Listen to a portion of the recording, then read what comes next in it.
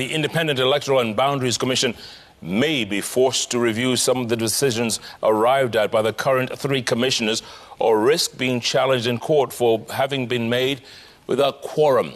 LSK President Nelson Havi says, stemming from last week's finding by the Court of Appeal that IEBC did not have quorum to make policy decisions, there are certain election preparatory actions that could easily be deemed null and void. Let's get more from our very own Sam Gituku.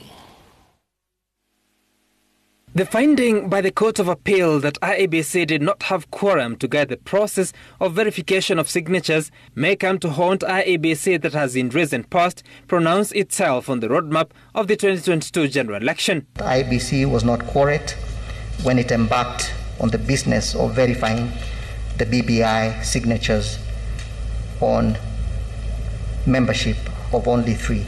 The Commission lost its quorum in April 2018 when 3 of the then remaining 6 commissioners resigned. Congratulations! Already, IEBC has published the election operations plan, budgetary estimates for the election, and even called for tenders for some of the election materials needed for the 2022 general election.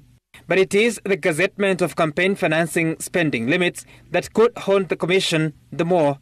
They fall by the wayside automatically. They are what we call null and void ab initio, although it is proper that they be set aside pursuant to a request taken to court. The controversial spending limits have largely split the political class, some of the view that they are unrealistic, with Parliament's Delegated Legislation Committee saying they should have been gazetted upon getting a nod from Parliament. The Campaign Financing Act could be the saving grace for IEBC, as it allows amendment of the gazetted spending caps.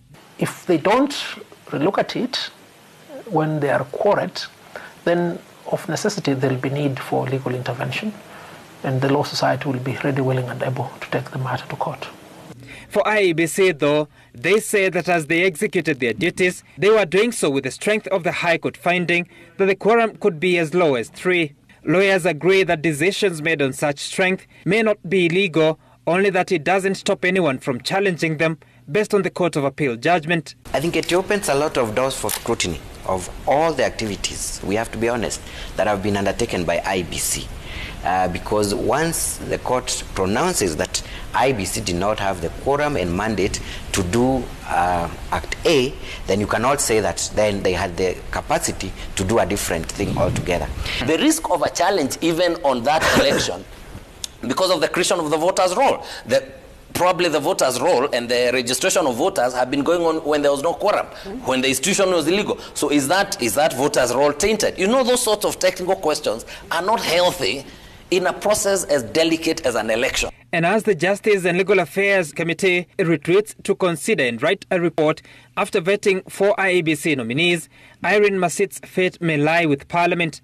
She told JLAC she had unsuccessfully run for Jubilee nominations in 2017 for the seat of Woman Representative in Elgeyo-Marakwet County. The Constitution bars any person who may have stood for election to be an MP or MCA from being a commissioner. The spirit of the Constitution was to preclude a politician who is partisan, who is affiliated to a party either now or before, from being an IEBC commissioner. If they are to pursue that angle, then they must return a verdict that she is disqualified. The other aspect of it, as we have discussed, will be to take a simplistic letter review of the Constitution and arrive at the conclusion that she wasn't on the ballot, and for that reason she qualifies. But therein lies the mischief. You will have allowed a politician to be an IEBC commissioner. Masit was cleared by the selection panel that forwarded 8 names to the President for nomination of 4 commissioners.